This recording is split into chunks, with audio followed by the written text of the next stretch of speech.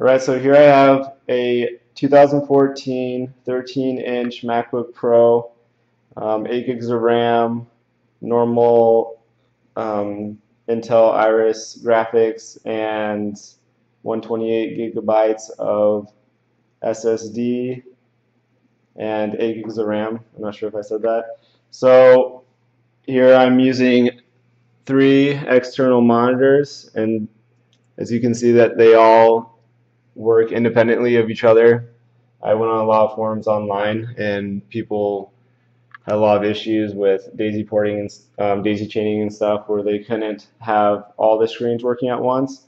And so 2 of the ports are going out from the Thunder ports, but I'm just using display port cables. And then the third one is using a USB to HDMI adapter. And so I'm using from USB 3 to HDMI. They also have these for USB 2 to HDMI, DVI, VGA.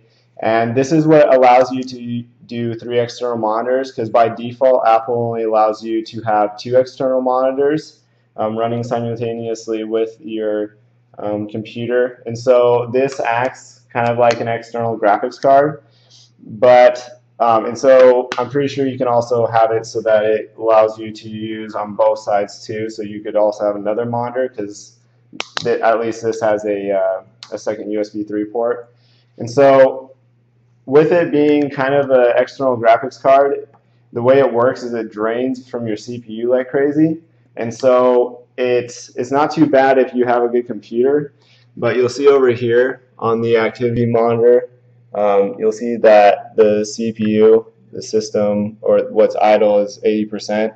But if I just go over here and I start moving around a lot on that, you'll see it drop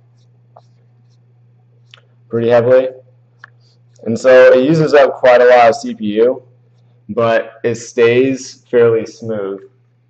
And so as long as you have a decently fast CPU, it's fine.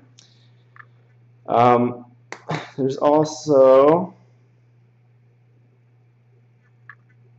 and that's it. Let me know if you guys have any questions.